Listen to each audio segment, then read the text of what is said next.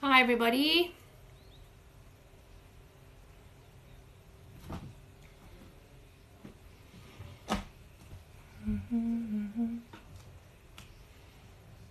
Hello Gabby.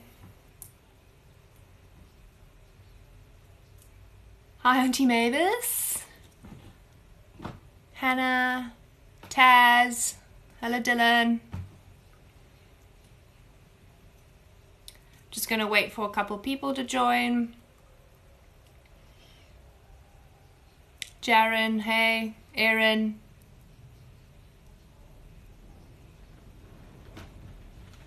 Bronwyn. Please, if you'd like to share the live, please do so. I'm pretty sure you have plenty of your friends at home that are probably preparing. Hi Sky, for the same exam for tomorrow. And just while I wait for everyone to join in, yeah, that paper one. Yes, the essay was homeostasis. I thought it was going to be. I'm scared to tell you what I think about the paper, because for paper one, because I'm scared that it's going to influence what some of you think if it thought it was an easy paper. Thank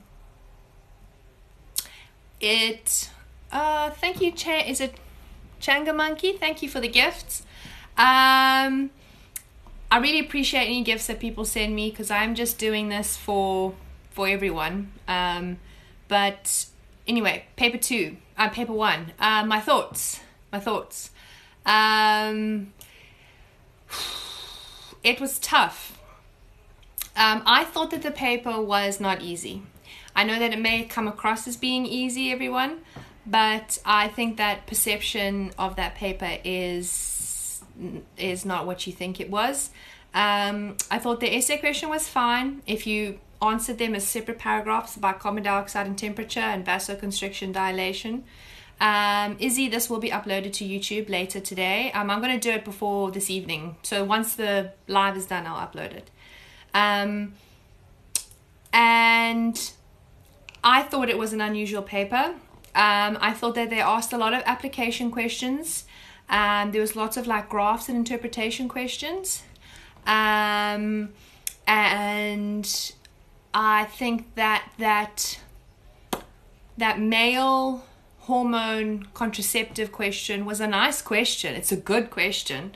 It's just different. And so I think a lot of you who did old papers weren't prepared for it yet, and you weren't ready. There were some tricky questions in there. There was one about nocturnal animals. Do they have bigger eyes, more rods, more cones, or I can't remember what the last option was. And I hope everybody said more rods in their eyes, not more cones. They don't have more color vision and they don't have bigger eyes necessarily. But I'm scared that a lot of non-first English language speakers are not going to get that. So it does concern me.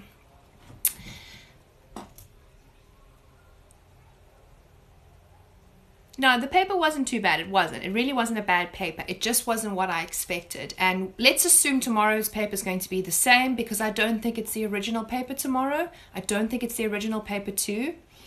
I think it is the backup copy. So what do I think the essay is going to be? Well, last year's essay was genetics, right? It was a question about paternity and blood group and stuff like that. So it's not going to be that either. Right? So what is it going to be?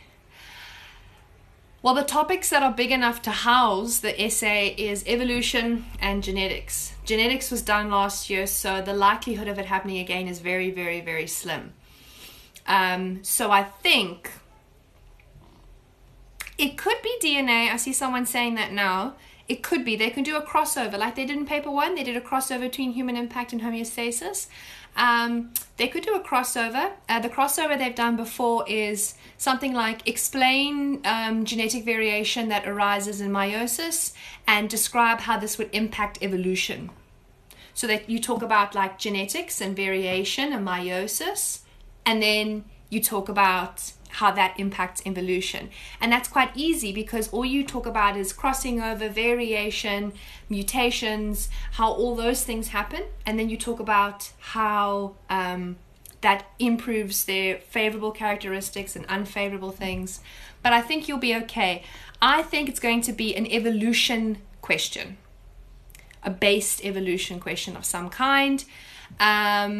So whether it's human evolution, or if it's more like natural selection. I don't think they're going to go the natural selection route.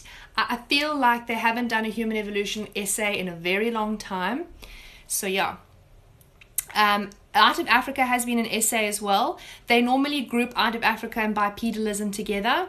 I've seen an essay. One of the hardest human essays I've ever seen was describe the key features of the Homo group and the Australopithecus group, and how they have similarities and their differences in their skeletal structure, and how that aids them in bipedalism and transition, and like how you transition through that. That was an essay question maybe 5-6 years ago, so maybe it was in the 2014 or 2015 paper. That was a tough question. And just so everybody knows, before I start the rest of this live to do a little bit of explanation, I have put up about 5 videos this afternoon doing different questions from paper 2. I've done an essay question. The essay question was gene mutations and evolution. I've done a dihybrid essay question. I've done a pedigree diagram question. I've done a DNA question. So have a look there. Okay, so and my link for my YouTube channel is in my bio, and my name of my channel is just Miss Angler. Okay, so let's start off. I was thinking, let's do human evolution. And we can do some genetics as well. I just see that somebody wants to know the difference between continuous and discontinuous variations. Actually pretty straightforward. I'll do that quickly. Yes, thank you. I'm having a great day. So the difference between continuous and discontinuous variation is very straightforward. Continuous means there is intermediates. In other words, there's perhaps we could use skin color, hair texture, eye color. It means that there's a variation and then there's lots of little in-betweens. So in other words, if you were to take everyone in your class and the question was put everyone from tallest to shortest, you have this continuous range and you can always slot people in. Discontinuous variation is when you either have it or you don't have it. So you either have A blood group or B blood group. I know that is tricky because you also get AB, but the point is that you either have it or you don't have it. Maybe something like, if we think about earlobes, you either have a loose earlobe like mine, or you have an attached earlobe, which is where the earlobe goes down into the side of the face. That's discontinuous. So you either have it or you don't. And linked to that, everybody, I hope that you know your laws of Mendel, because they will ask you to define it, probably at least one of them tomorrow. And that is the law of dominance, the law of independent assortment, and the law of, is it segregation? You do need to know those off by heart. Okay, so let me do some evolution stuff, because I know that's what the majority of you want me to do. And I will make sure I can fit in a dihybrid for you as well. Okay. So, don't be stressed, Keeks. Don't be stressed. You've got this. Okay, it's not going to be too bad. So, human evolution, right? This is the question I get from everybody. How are they going to ask this, ma'am? What is it going to be like? So, there's 3 ways they're going to ask this tomorrow. The first way they're probably going to ask it is they're going to use a phylogenetic tree. So a phylogenetic tree, for those of you who are unfamiliar, is those family trees that sort of start off from the base here and they split up into different components and they have like individuals all the way through. Okay? Mo, don't worry, this will be on YouTube the moment I'm done here. It takes a little while to upload to YouTube, but I promise I put it up straight away as soon as I can upload it. Okay? So, Monique, the laws are Mendel's law of dominance, Mendel's law of segregation, and Mendel's law of independent assortment. There are 3. Okay. So, Vashin, I will do that question for you soon. So let's just get back to this, and then I'll move on to something else. So the phylogenetic tree, and that's where they'll put Homo Neanderthal, they'll put Homo sapien, and essentially there'll be some kind of timeline, and it'll be 6 million years ago to 0 million years ago, and they're going to ask you something like, how long ago did Homo sapiens arise? So what you do is you go to where the branch starts, and you just measure it across with your ruler, and you see where it intersects. Now, this is where it arose. In other words, where it came from. Okay? But what happens if the question says, when did they become extinct? So when they become extinct is where these lines end. Okay? So if this, for example, was a afarensis, okay, Australopithecus afarensis, and they said, when did they go extinct? All we need to do is just use our ruler and look across here and see where it intersects, and you roughly estimate it along the timeline. So that's one way they're going to ask it. Another thing that's linked to this, everybody, is they are going to, and everybody here should know 5 differences and similarities between apes and humans. Everybody here should know 5 differences and 5 similarities for tomorrow. And remember, those similarities are in the skeleton. So, for example, if we did similarities, they would be things like apes and humans both have opposable thumbs. Apes and humans both have binocular vision. Differences, on the other hand, would be humans have an S-shaped spine, whereas apes have a C-shaped spine. Humans have a convergent big toe. Apes have a divergent. What that means is all our toes sit together like that, whereas in apes they have this space in between their big toe and the rest of their toes, and that's so that they can grab onto branches. Okay. The foramen magnum, yes, that's a good one, Mo, that's a difference. And so tomorrow you should know at least 5 of these, and the reason why you need to know that is they'll ask you to list this. They might ask you to make a table of differences or similarities. So, yeah, just to answer your question, Tamron, does the markers who mark our papers according to the memo, let's say my answer doesn't correspond with the memo. So what that means is if you write it in your own words, but it still makes the same sense of the memo, then yes, we can still give you the mark for that. Okay. Unfortunately, hair is not one that we need to know. Yes, the body and the pelvis, that's a good difference and similarity. And that brings me then to my second question they will probably ask. So if it's not in this format, it's going to be a skull or a pelvis question. And I think this is the one that everybody dreads, okay? But it's not scary. So the other option is a skull question. Now, they're not going to give you 7 skulls and ask you, like a paleontologist, to put them from least to most evolved. They're not going to do that, everybody, okay? So let's say, for example, and you're going to have to deal with my lovely basic drawing of a human skull right now. But let's say they give you 2 skulls tomorrow. And these are our teeth, so just put that in there. Okay, there's our one skull. We're going to call this skull A. And then let's say this is the other skull.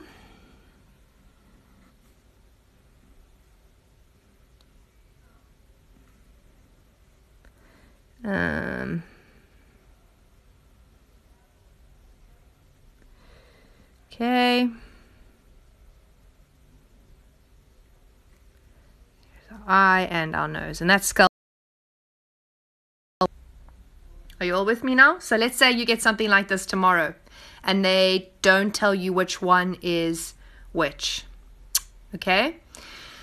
So now tomorrow you have to decide who is who. So you have to say which is Homo sapien and which is the Australopithecine. So you're going to have to know stuff about the skull. And the key features we always look in skulls to tell the difference is things like the brow ridge. Okay. We need to know the teeth, in particular the canines. That's a clear descriptor. We need to know the cranium, so how big it is or how small it is. We need to know, is there a prognathous jaw, which I'll explain if you don't know what that word is at the moment. Brow bone, brow ridge, sagittal crest. Some of you call that a cranial crest. It just means this crest that runs on the top here. Of course, slope of face and chin or chinless. So there's a huge list of things that we look for. But if you just know the first, I would say 4, you're good. Okay? Brow ridge, teeth, cranium, prognathous jaw. So first of all, we need to tell the difference between who is who. And so this is our Homo sapien. And this, I know that my drawing is not super clear, but this is, I'm attempting to draw Australopithecus africanus. Okay, it's Australopithecus is the most common one that they use. Okay, so there are my 2 species names. Now, you need to be able to tell the difference. So remember, we're going to look for specific things, okay? Look how large and round my cranium is compared to how much smaller it is in my Australopithecus. Humans have a forehead, whereas you will notice apes don't have a forehead.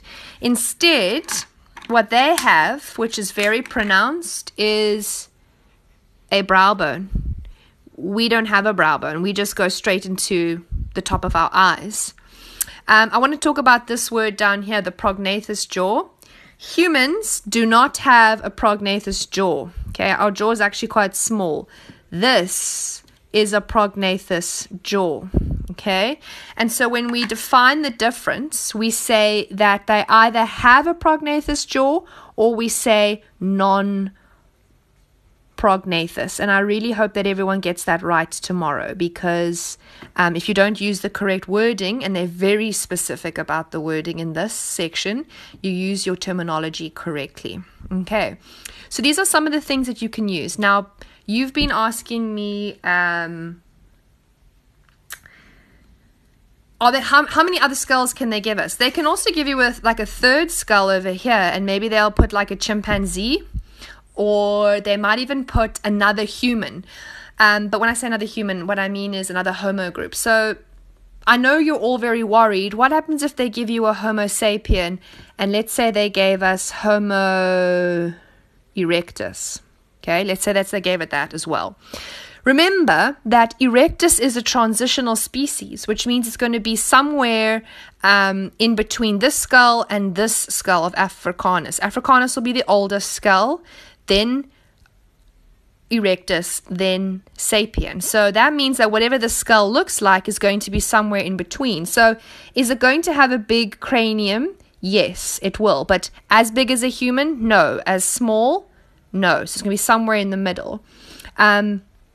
Then in terms of their face, well, they do have a brow bone. Okay, they do sort of bend into the forehead of the Homo erectus. Are they going to be as sloped? No, but they will have a slope to their face. Their jawbone won't be as pronounced, but it will definitely be there. And its teeth will be big, but not as big, or should I say the canines will not be as big as they are in Africanus. And so even though I know that these two maybe in my drawings look very similar, remember that they will give you enough information, grade 12s, to know how to tell the difference. Okay. All right. Now, one more thing they might ask you is the foramen magnum. So sometimes they draw the arrow in and they go, here is the foramen magnum. It inserts there. the foramen magnum inserts there, and the foramen magnum inserts here. And they ask you which of the animals is bipedal. So which one of these is bipedal? A, B, or C?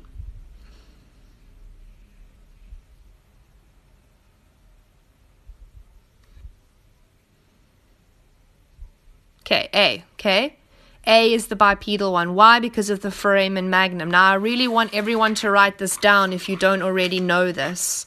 If you look at the base of the skull, so now we're looking at the underside of the skull. Here's the foramen magnum in one animal. Here's the foramen magnum in humans. Okay? Foramen magnum. Remember, this is where the spinal cord goes into the head.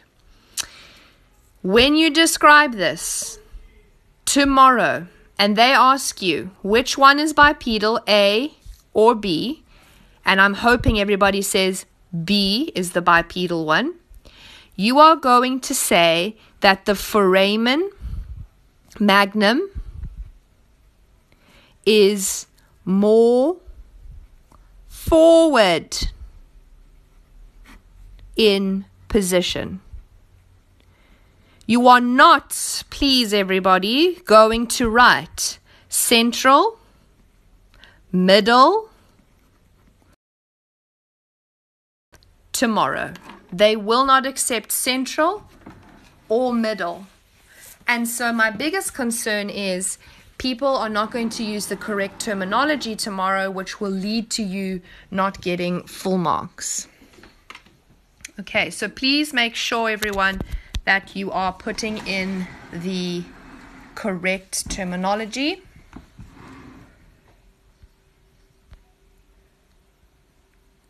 Okay, righty then. Let's flip the camera around. So I just want to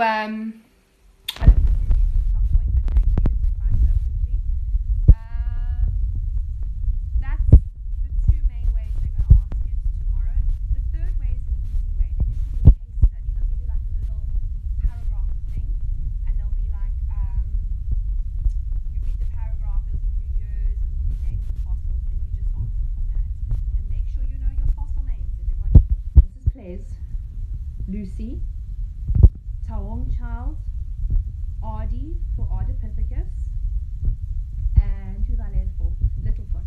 Okay, you need to know who discovered them, and you need to know where they were discovered, as in what fossil site they were found in. Okay. All right, Keeks, I will do transcription and translation for you. Oh, sorry, am I covering the mic? Sorry, sorry. Can you hear me now?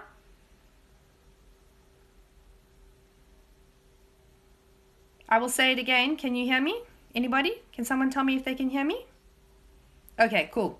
Sorry, I'm holding the phone now because I have to charge my phone. It's dying. I'll say it again. You need to know the fossil names. So Lucy, Mrs. Ples, Ardi for Ardipithecus,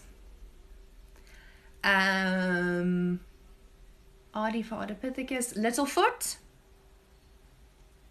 Okay, Lucy, Mrs. Ples, and Taong Child. Those are the 5 you need to know.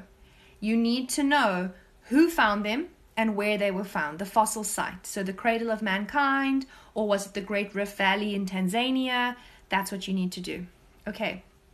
All right, so somebody asked to go over transcription. I think it was Keek said, can we go over transcription and translation? I can do that, and then I will do some genetics with you. So I will clarify and do a dihybrid, monohybrid sort of thing for you guys. Okay. I just want to see if there are any other things that are going to come up for me. Cloning. I see you, Ashley, asking for cloning.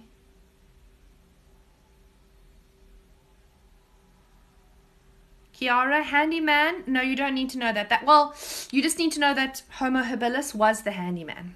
That's all you need to know. That's an easy one to remember. Punnett squares. My essay prediction is it will be an evolution essay.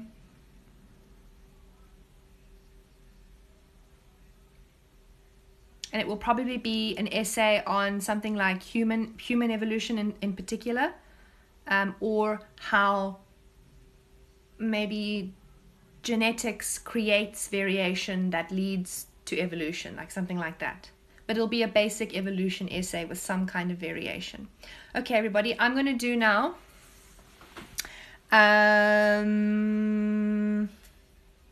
what did we ask for? Transcription and translation. Okay, let's flip the camera around.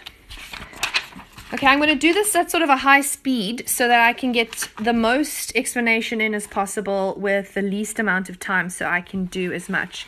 Yes, Kiara, Karabo, you can know that. It's an extra one. You don't have to know who Karabo is. Okay, cool. So,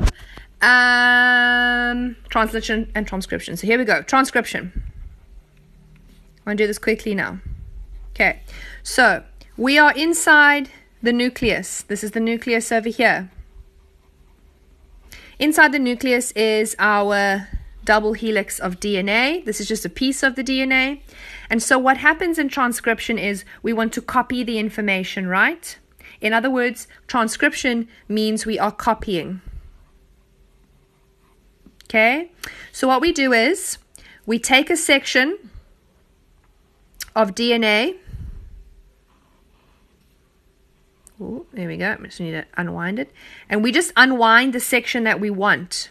So we unzip, we unwind, and one side is used as a template. And by the way, you can find everything I'm writing here in nice bullet points in your exam guideline that you can get off the government website.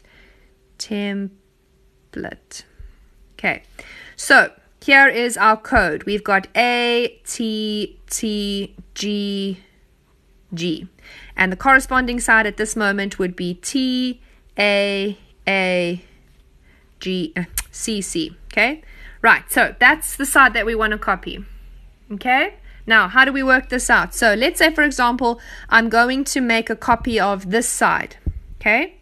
So what is the mRNA that's going to form for that? So it's really important, everybody, in Matric, so I hope you pay attention now.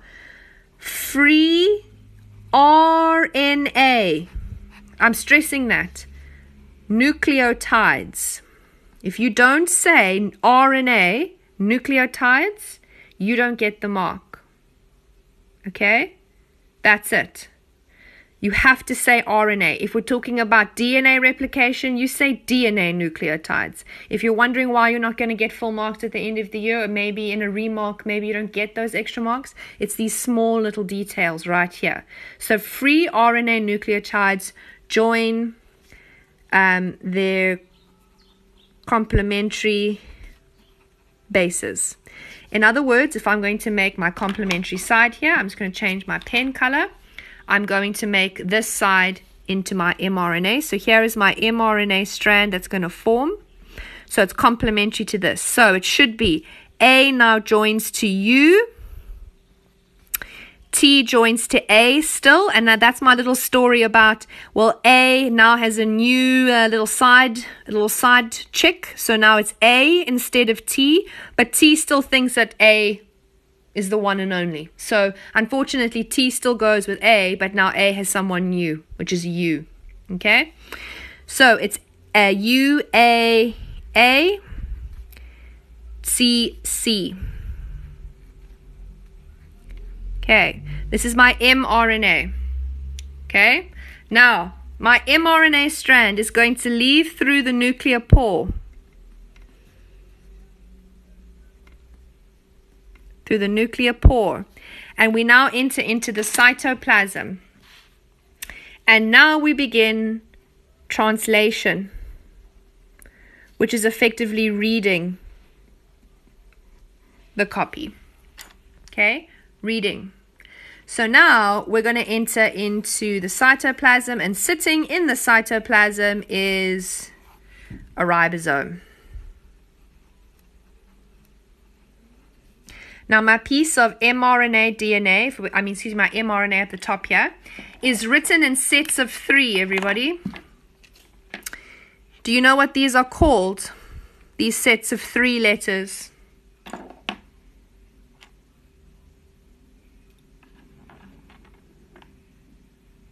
Anybody? Codons. Thank you, Jamie. So this is a codon. We read mRNA 3 letters at a time. Okay? So that now leaves through the nuclear pore and it's going to come into our ribosome. So I'm just going to redraw this inside the ribosome. Okay? So I'm just going to add one more letter on here so that we have at least 3. So let's say we had G, C, C, A, and U.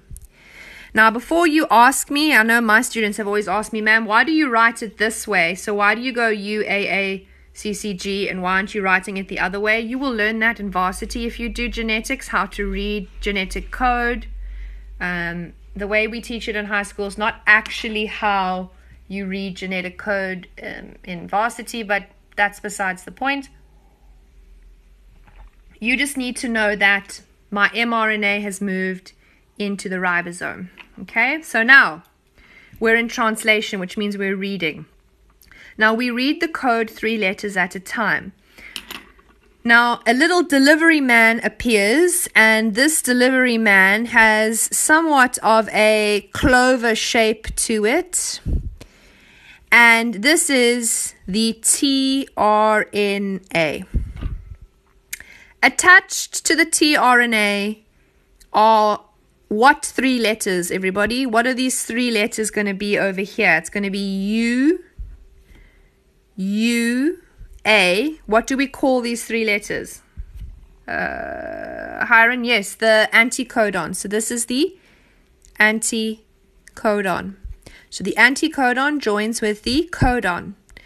Now, sitting on the back of the tRNA is what we call the amino acid. So these 3 letters on the codon match this amino acid. So these 3 codon letters match the amino acid. So the tRNA comes in. Where did it come from, if you're going to ask me that? They float around in the cytoplasm. That's literally all they do. And so what happens is they act like a delivery man. They come in and they're delivering this amino acid. This amino acid is going to join a bond with another amino acid and then another amino acid. I'm just going to go AA here so that you see that these are all amino acids. Okay. And when I deliver this amino acid, this tRNA is going to leave. It's going to leave behind the amino acid. It's going to break off and it's going to go off into the cytoplasm. And one last thing, because so many matrics get this wrong. Do you know what this bond is called in between here?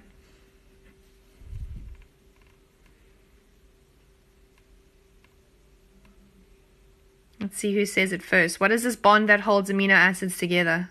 There we go. Thank you. I think that was Mo. Peptide. Thank you. There's only 2 bonds that you need to know. A peptide bond, which is for amino acids and proteins, and a hydrogen bond, which is what holds your nucleic information around. Okay, so quick flip around.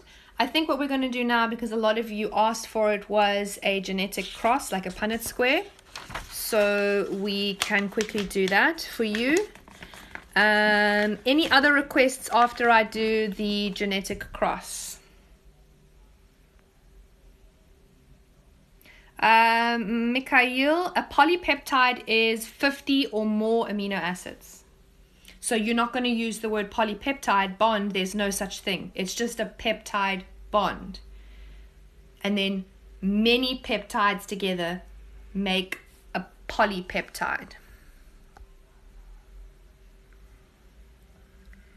Okay. Natural selection, I can do that as well. I know genetics is quite difficult with blood types. Ooh. Just want to see if there's anything else. Meiosis. Meiosis is a tough one, guys, to do because I don't know if I have enough time to do everything in meiosis. Okay, let's do the dihybrid and the monohybrid and natural selection.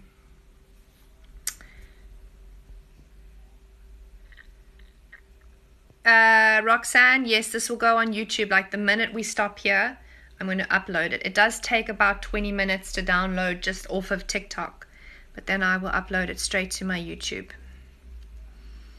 Okay, so let me see if I can get this question in.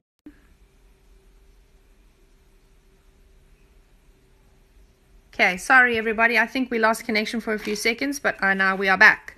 So, I don't want to continue until we connected properly again. So, monohybrids, I'm going to do this really quickly.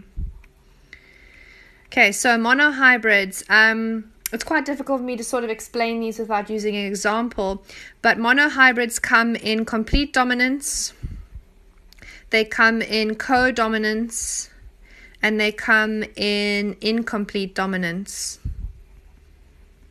Okay, everybody should know the difference between these three. Complete dominance is you are either red or white, for example, if you were a flower. In co-dominance, you'll be red with white spots, let's say. And then incomplete dominance, you take a red, you plus a white, and it makes pink. Okay, so these are the three sort of outcomes that you can get. You can get complete dominance, co-dominance, and incomplete dominance. And you use different lettering for this. For complete dominance, I'm sure all of you are very familiar. You use like a capital R and a small r, you know. So that's the dominant, that's the recessive. For co-dominance, sometimes what we do for this to annotate it, I'm just going to write it down here. They'll use like a big C because it's co, just use the letter C, and they'll go R and little r. And then from incomplete dominance, we never use an I, okay, because I is for blood groups, but you should all know that. They might do something like R for red, W for white, and an RW is pink. And before you ask me, ma'am, can they ask all these different kinds of yes, they can ask any one of these monohybrids. Okay. Okay, so how does it look? So essentially, you always need to have your adult cross first. So you've got your P1 generation, right? And if it's sex-linked, you have to say male and female. So if it's a sex-linked disorder, you have to say male with or female without. If it's not a sex-linked disorder, so it's a autonomic characteristic, then you can just say like a black cat and a white cat. You don't need to say a male white cat and a female white cat, because autosomal,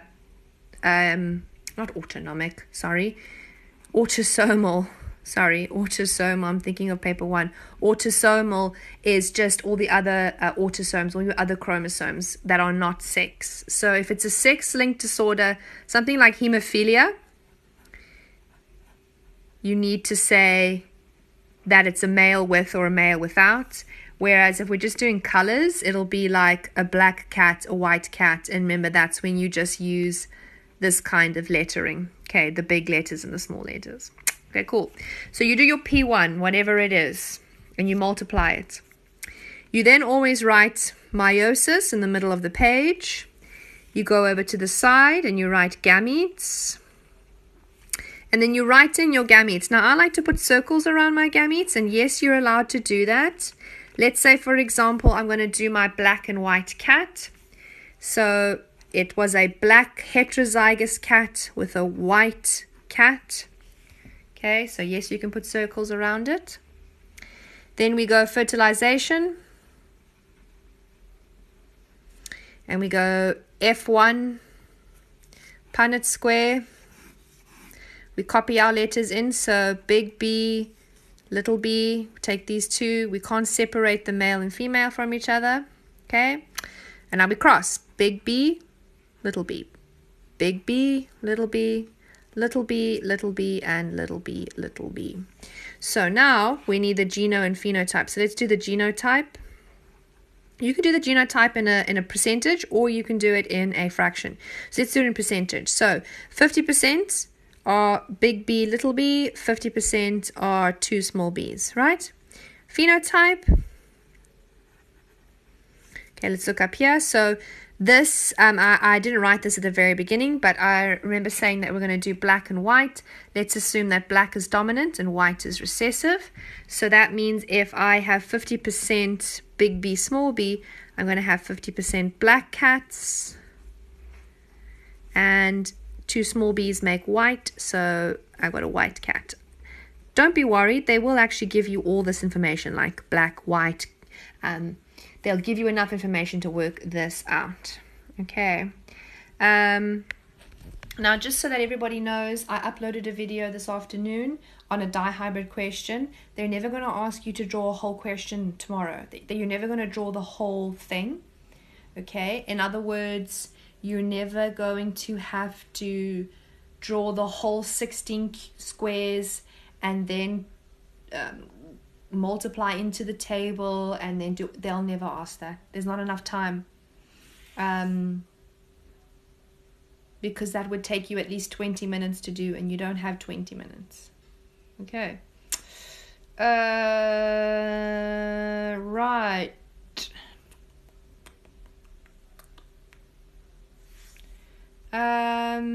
Sky, a hemophilia diagram, how to determine which child gets it from the parents. Ooh, this is a good one. Okay, I actually want to just flip the camera over so you can see this once more. Okay, this is really important. Okay, this is a trick question. Haemophilia. Okay, let's say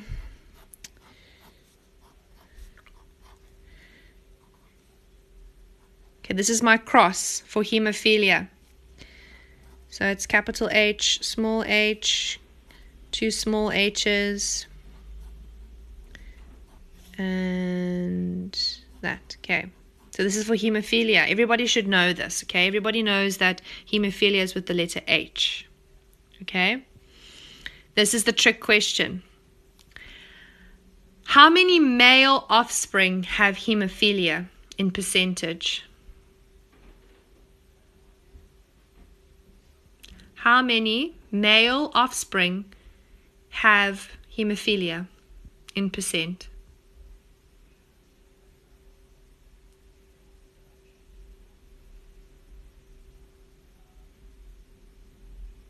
How many male offspring? No one's given me the right answer, by the way, and it's not 25% and it's not 30. Come on. Come, I know some of my students are watching, so I know I'm waiting for that right answer to come up. It's not 25. Mo, thank you. It is 50%. Okay, this is the trick question. I'm going to write it down so you can see. How many, or maybe they'll say percentage, so the percentage of males has hemophilia. Okay, so how many of the males has hemophilia, or what is the percentage of males have hemophilia? You are only talking about the males. These two are females. These two are males. So in total, how many males are here? 2. So of the 2, who has hemophilia? Only 1. Therefore, it is 1 out of 2. In other words, 50% of the males. Okay, this is a trick one, everybody. Please, please, please. But this is the other way. Okay, I'm going to save you tomorrow if this pops up. How many of the offspring have hemophilia?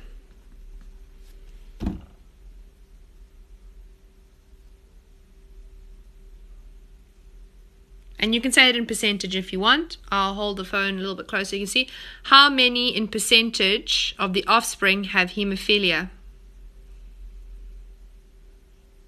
Of all the offspring. So I'm just going to see if everyone gets it right. I think there was someone who just got it right at the very beginning. Let's see.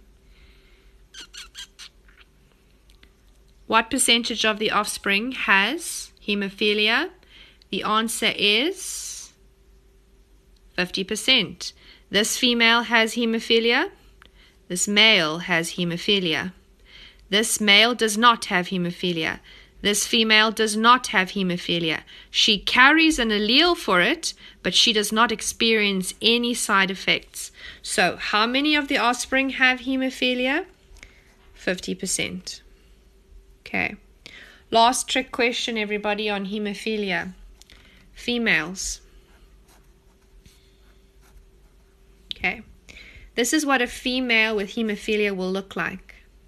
Now, technically, female hemophiliacs cannot be born.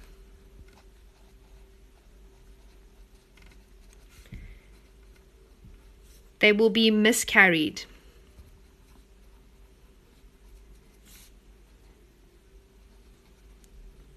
Okay? There's no such thing as a female hemophiliac.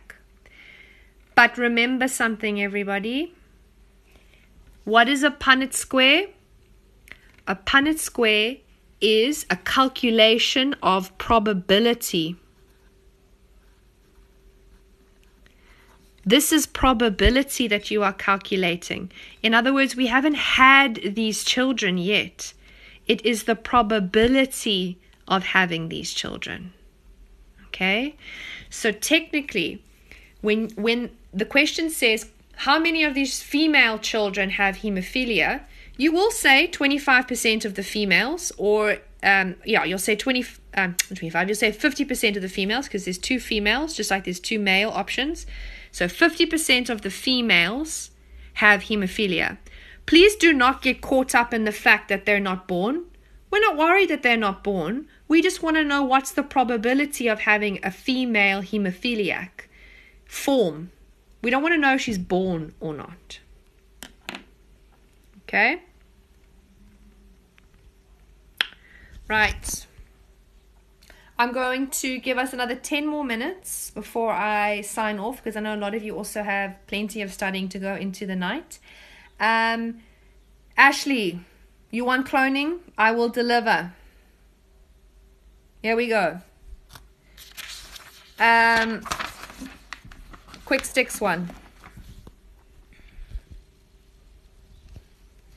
I know all of you are wanting me to do long questions and stuff, but you can actually go see all of those long questions on my YouTube channel. Unfortunately, to do a whole question now would take too much time. So if you're interested, it is in my bio and you can go watch it on YouTube. And they're really short clips.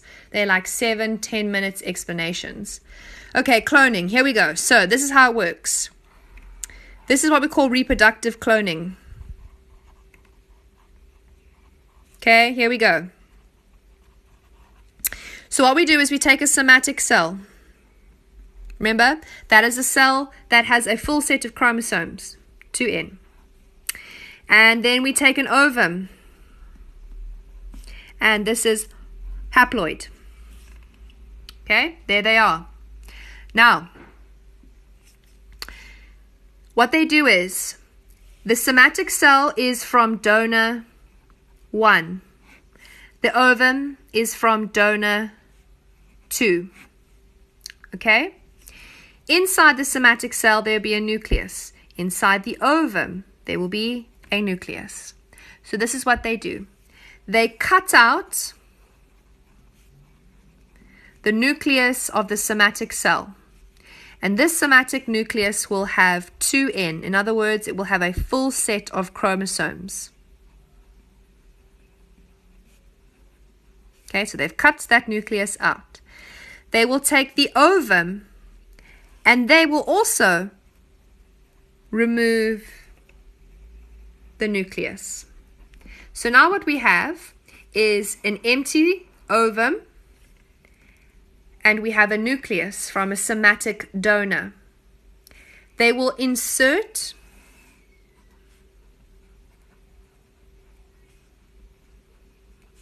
into the donor ovum.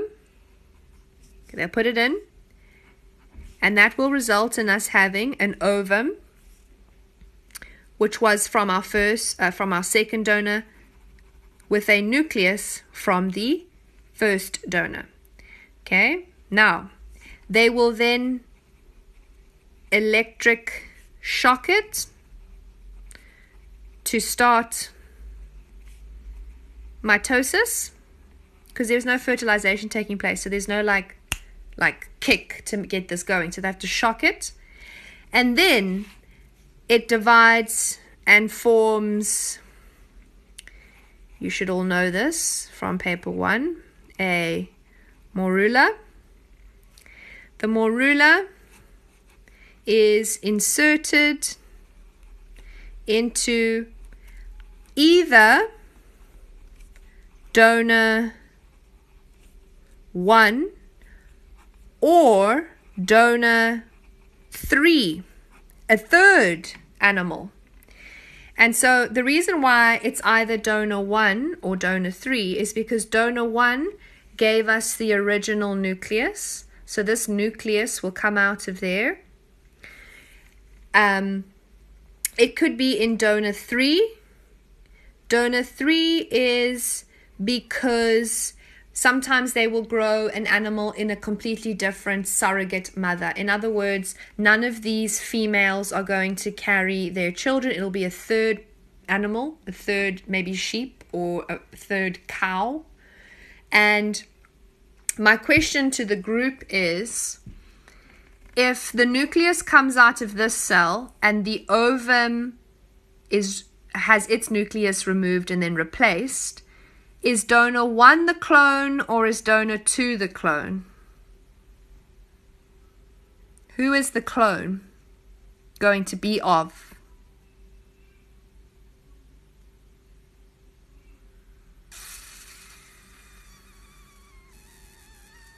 Yes, it's donor 1. Donor 1 is the animal we are cloning, because we're taking the genetics and we're just putting it inside the ovum, which essentially is what you do when you want to clone this animal. You just want its genetics. So you put it inside an empty egg, and that empty egg will start to grow into whatever you want it to grow into.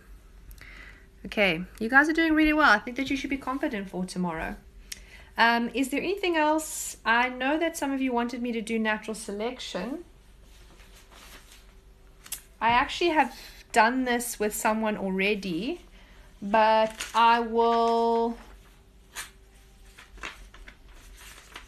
Do you want me to do speciation?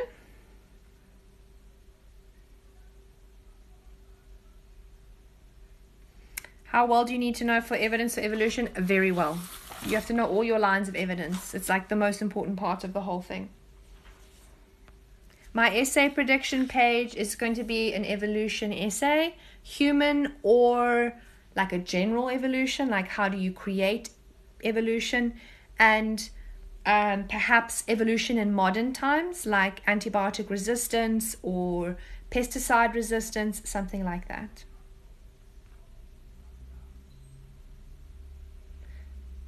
Speciation natural is like hitting. So speciation natural selection. Here we go.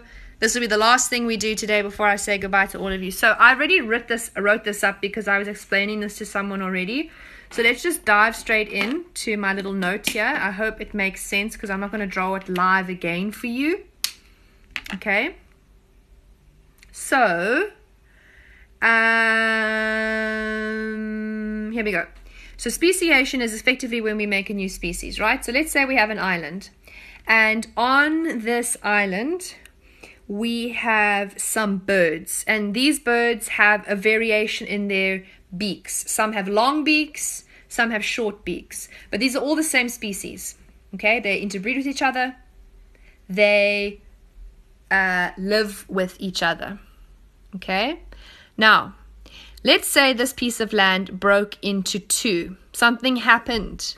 And now there's water in between, or maybe there is land, like a canyon. There's something.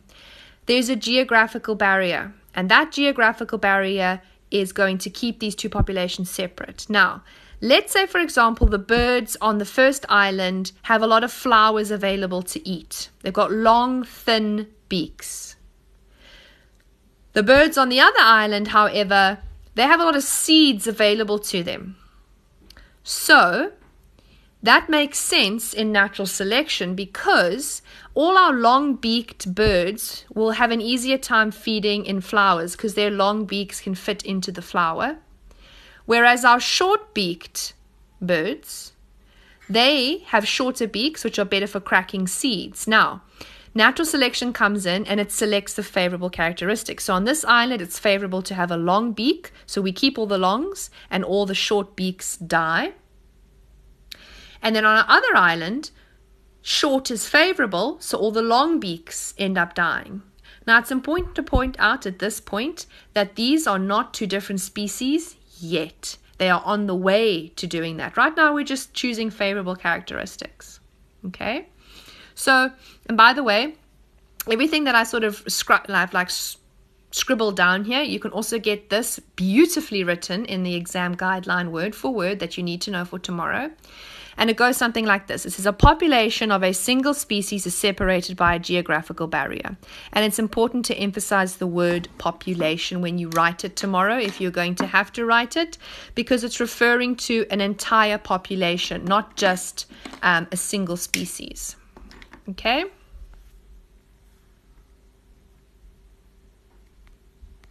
Right. So, we then split the population into two. And now there is no gene flow, which means that we can't fly across this space if these are birds. Okay, unfortunately, this geographical barrier is too big. So there's no gene flow. Each population is exposed to different environmental and selective pressures, like different foods, maybe different amount of mates, maybe the weather or the climate is different, maybe there's different predators.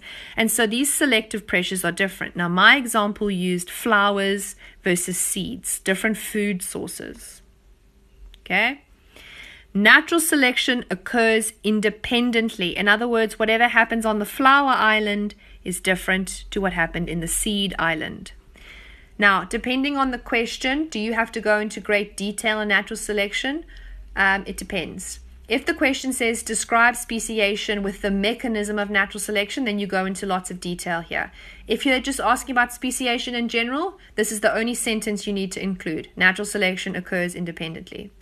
And for those of you sitting there thinking, well, what's the more explanatory version of natural selection? That's the whole, there are favorable characteristics, there are unfavorable. Those with the favorable survive, those with the unfavorable die. The ones that have the favorable characteristics survive and pass on their genes. And if you're wondering where I'm getting all of that from, yet again, it's from the guideline. It's written really well in the guideline. Okay, so now natural selection has happened independently. Two populations become very different. And if the two populations were to mix again, they will not be able to interbreed.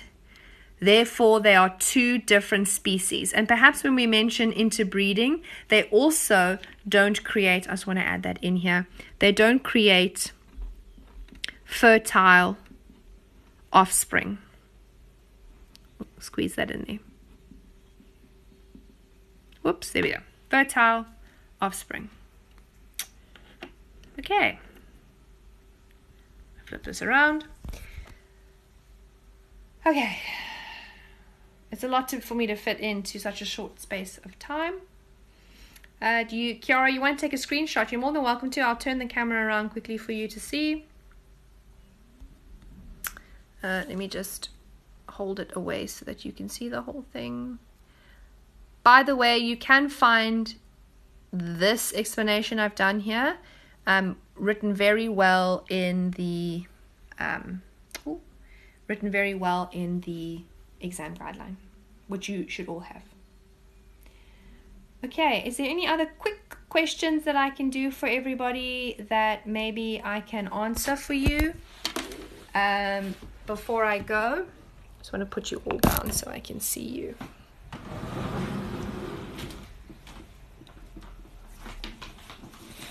Okay, so if you didn't get a guideline, it's not too late to go onto the government website tonight and go and get the Life Sciences Exam Guideline 2017. You should be able to find it under their exam resources, or if you just Google it, it should come up as a PDF. You will need it for tomorrow. You should have even had it for paper 1.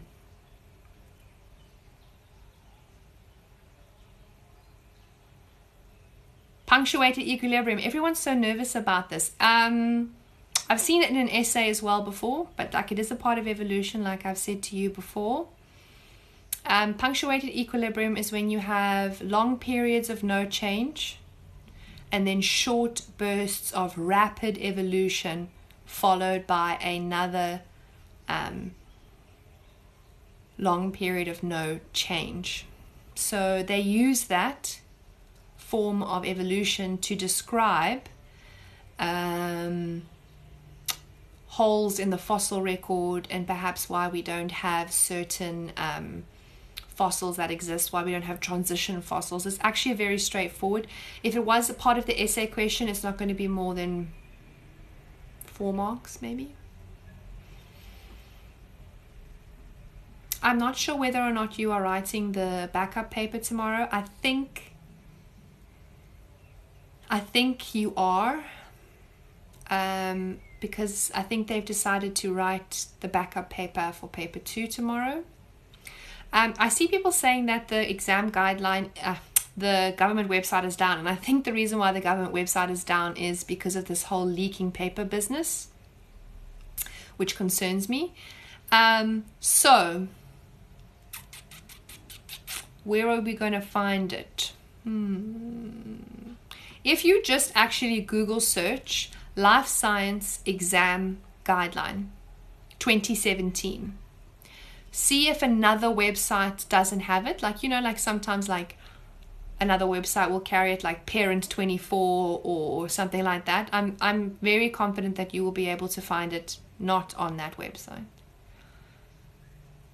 Modification by descent. Effectively, that is when you take a structure and you modify it. For example, the pentadactyl limb, which is the hand. So how it's modified. That's a form of evidence that you should know. I know someone asked me that earlier. Okay. Oh yeah. There was no graph in the other question paper, paper 1. You need to be prepared to draw a bar graph, a line graph, or a pie chart. So don't forget your protractor and your compass, please. Please. Okay. There was a pie chart in last year's exam, so prepare for the worst.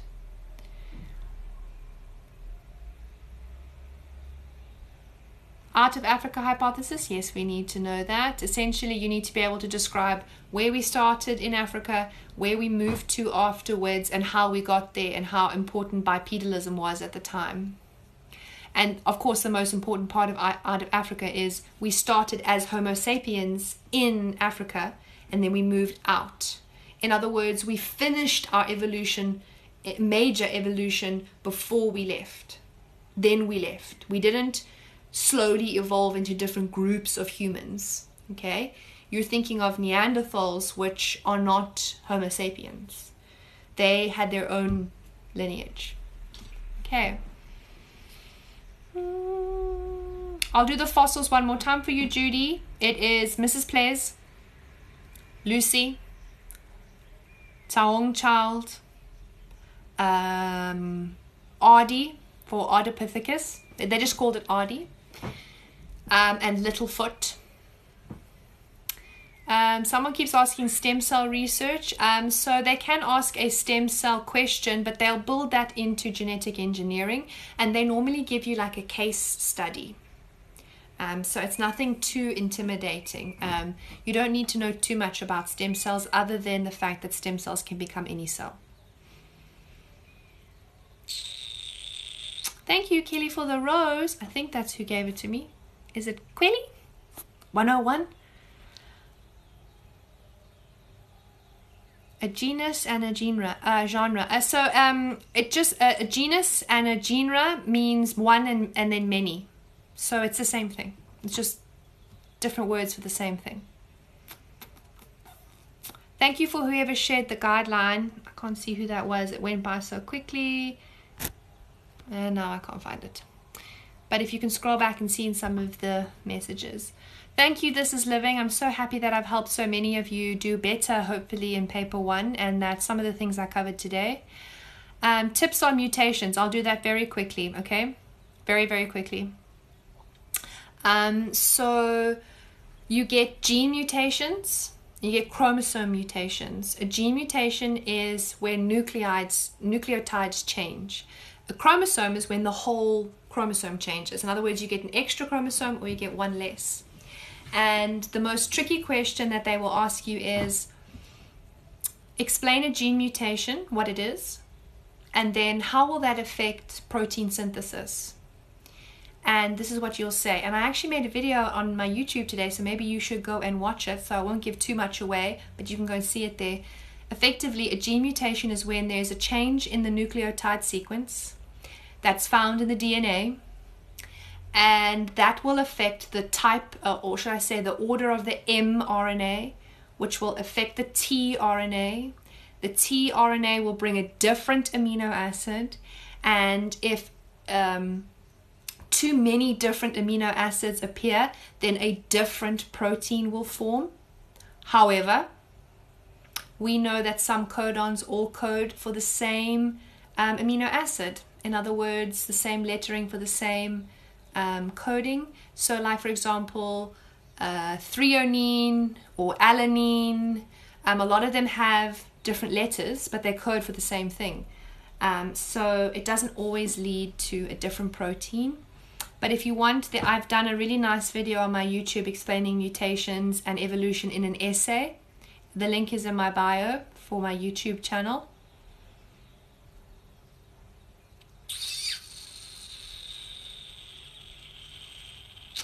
I think it is a new paper. You keep asking if it's going to be a new paper. I think it is the new paper. You can always tell, everybody, because the cover is different. It's not the same. I wish I had a past paper with me to show you, but the paper is different because they don't have a lot of time to print it. So the front cover is not the same as old papers are. So you can always tell. And at the very top, if you look where it says like NSC DBE 2020 at the top, okay, it will actually have the words SC, which means supplementary or second paper. So that's how you also know. It'll be right at the top in the middle of the page. It'll say SC, which means supplementary or secondary paper.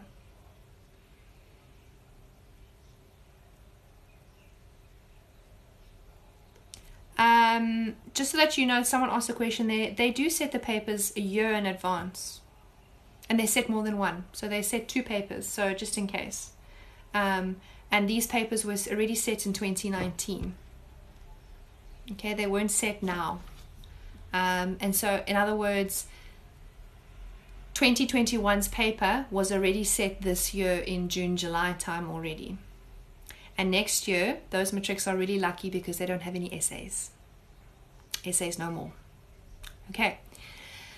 All right. I think that I'm going to leave it there. It's been quite a long live.